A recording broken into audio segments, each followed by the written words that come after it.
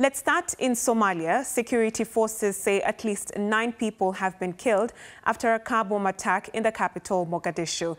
An attacker detonated a car full of explosive outside a crowded cafe.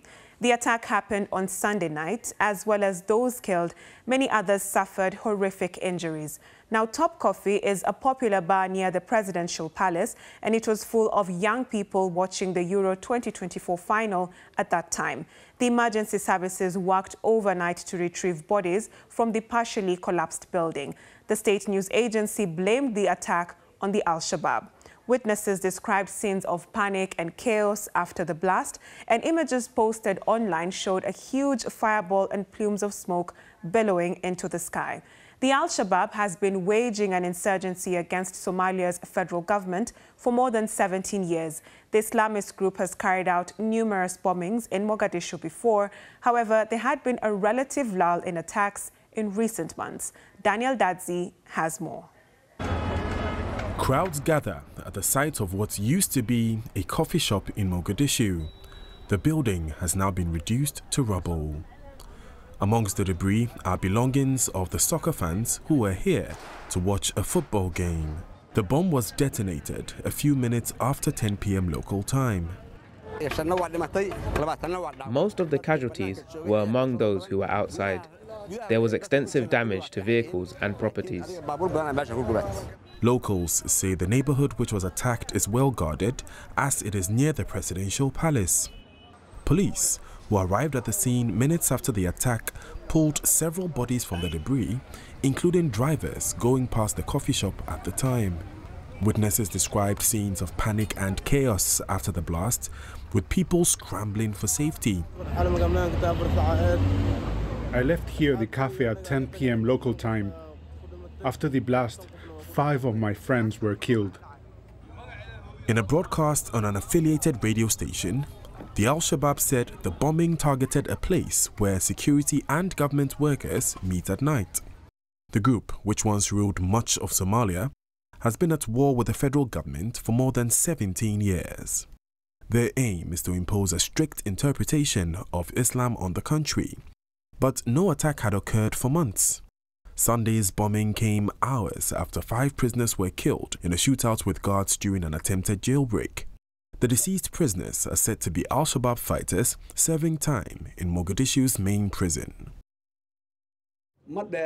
President Hassan Sheikh Mohamud has declared war on the jihadists, and local clan militias have joined in the fight against the insurgency. But victims are still left wondering when attacks like this will come to an end. Daniel Daze, BBC News. Omar Mahmoud is a Horn of Africa senior analyst with the International Crisis Group. He gave me his assessment of the attack. Unfortunately, this is not the first time Al-Shabaab's conducted this kind of attack.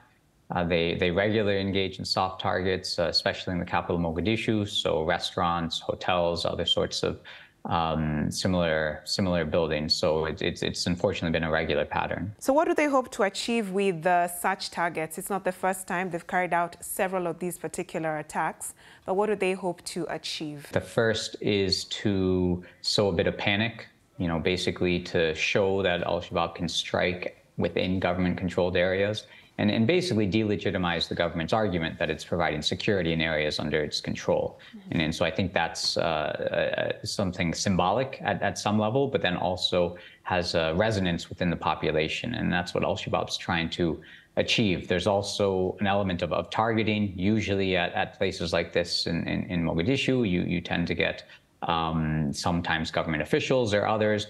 And what Al-Shabaab's done in the past is basically target these areas and warn the rest of the population to stay away. And so I think they're trying to drive a wedge between the government and the regular population as well. The Somalia government is conducting a high-profile offensive against the Al-Shabaab, while they're also carrying out such attacks in the capital, Mogadishu. So how is that going? Well, the offensive has largely been on pause most of this year. There's been very small operations a little bit in Jubaland or in Hiran as well, but for the most part, the large-scale operations that we were seeing at the end of 2022 and into early 2023 have been on pause in 2024. And the government's trying to get back to resuming those operations. And there's always kind of an expectation that that's going to happen in the near future, but we haven't seen it yet.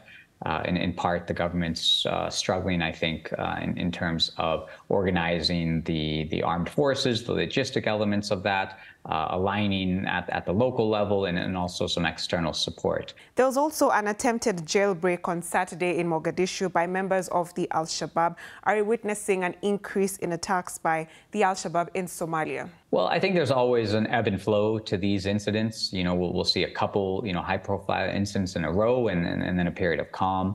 You know, I think we should remember Al-Shabaab's an asymmetric actor, an opportunistic actor, and so when they have the opportunity or when they see openings, they conduct these types of violence. But just because we see a spike doesn't mean that we won't see a fall after that. And so I think there's a natural ebb and flow, and that's been part of the pattern within this war, really, that's been going on for more than a decade.